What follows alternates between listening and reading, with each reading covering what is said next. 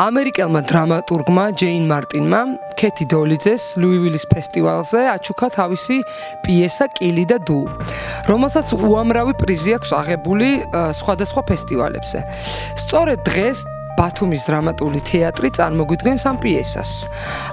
პიესა არის წინააღმდეგ ძალადობის, არის სიყვარულზე, არასწორ მიდგომაზე, თუ როგორ შეიძლება არასწორმა ფანატიზმმა და რელიგიამ დააზიანოს ადამიანის ფსიქოლოგია და დააყენოს ისეთი სავალალო არჩევანის წინაშე, რომ მერე ის სამწუხაროდ მთელი ცხოვრება დაიღუპოს.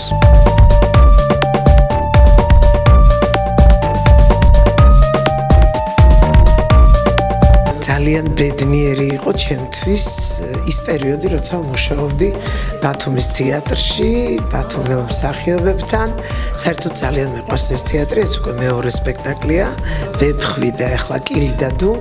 და ჩვენ გვინდოდა ველაპარაკა, მოგვეთხრო ძალადობაზე, სიყვარულზე, ღალატზე და რა ვიცი, ბევრ რამეზე როგორ უნდა გადაწყვიტოს ადამიანმა, მოაშთოს სიცოცხლე, მოკლას, თუ ყველაფრის მიუხედავად იმისა, რომ ეს ძალადობის ნაყოფია შეინარჩუნოს, რადგან ბავშვის სიცოცხლე ბევრად უფრო მნიშვნელოვანია, ვიდრე ყველაფერი, რაც თქვათ, აი ამას უძღვის წინ.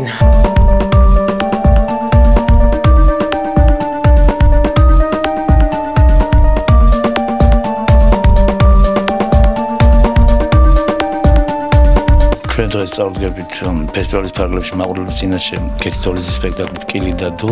სპექტაკლი ეხება ძალადობას, თემა რომელიც ნამდვილად აქტუალურია ყველა პერიოდში, ყველა საუკუნეში და ყველა დროში და ვფიქრობ, რომ დღევანდელი სპექტაკლი კიდევ ერთხელ იქნება იმის შეხსენება ადამიანებზე, რომ ძალადობას არაფერი არ მოაქვს ცუდის გარდა არც ადამიანებისთვის, არც ქვეყნისთვის და საერთოდ სამყაროსთვის და რაც ნახოთ როგორ შეგვაფასებს მაყურებელი და ვფიქრობ, რომ დღევანდელი სპექტაკლი კიდევ ერთი წარმატებული სპექტაკლი იქნება ჩვენი თეატრის ისტორიაში. დღეს ვითამაშებთ ქეთი დოლიძის მიერ დადგმულ სპექტაკლს კილი და დუ.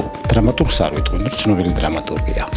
პიესა ეხება ძალიან აქტუალურ თემას, ბავშვების ყიდვა-გაყიდვის საკითხს.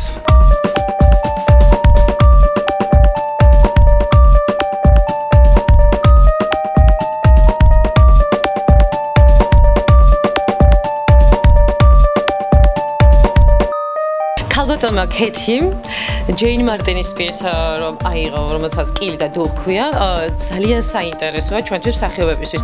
მე პირადად კილის როლის შემსრულებელი ვარ. აი გარედან რო შევხედო ჩემს პერსონაჟს, ძალიან მეწოდება ეს ქალი. და იცით რატომ? იმიტომ რომ ვთვლი, რომ ძალიან აქტუალურია ეხლაც ამ საუკუნეში ძალადობა. თუნდაც გაუთვითცნობიერებლადაც კი ხდება საქართველოში ბევრი ისეთი რაღაცა, რაც ძალადობის მსხვერპლად იქცევა ადამიანი და ფსიქოლოგიური ზეწოლის ქვეშ.